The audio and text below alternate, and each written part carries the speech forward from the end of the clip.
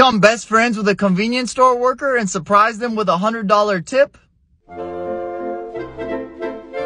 Your store looks amazing. I will try, man. Are you good at dancing? Well, I don't know about that. You know what? I'm too old. Really? Oh, you're pretty good. You're pretty good. You smoke or you don't smoke? Oh, I don't smoke. You're a very smart guy. We'll become best friends. Your smile is good enough for me. The way you approach me, you're a very good guy. Oh, baby. What would you like in the store? What's your favorite thing? Yeah, this guy. Oh, those are your favorite. The chips are for you. Thank you, man. Are these yours up here? You can have them. I'll call, what was your name?